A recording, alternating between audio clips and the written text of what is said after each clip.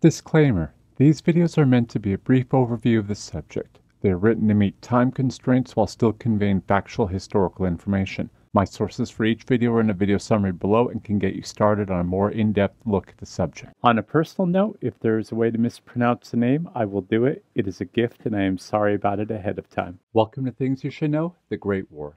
Today we're going to talk about the Battle of Sarikamish, located in the Kars Oblast, Russian Empire, and involving elements of the Russian and Ottoman empires on December 22, 1914 through January 17, 1915. The Ottoman Empire, under the direction of Ismail Enver Pasha, the Ottoman war minister, developed a plan using German and Napoleon tactics to invade Russia. He wanted to use more than 120,000 men to envelope the Russian army.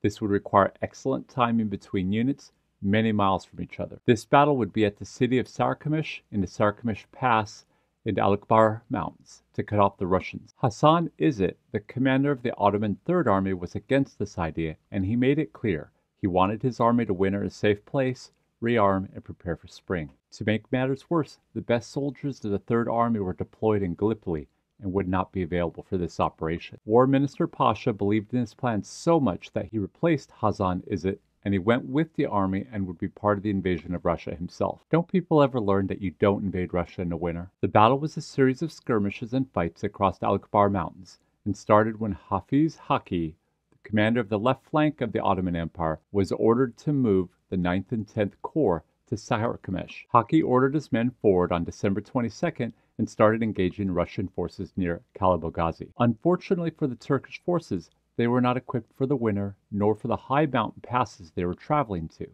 Before any battles were fought, 25,000 Turkish soldiers froze to death. For the next 7 days, the Turkish Ottoman troops fought their way towards Sarikamish.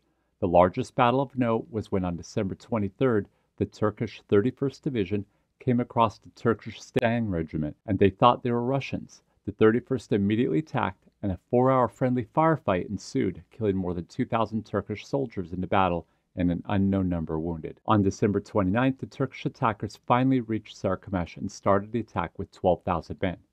The fighting almost immediately broke down into bayonet street-to-street fighting.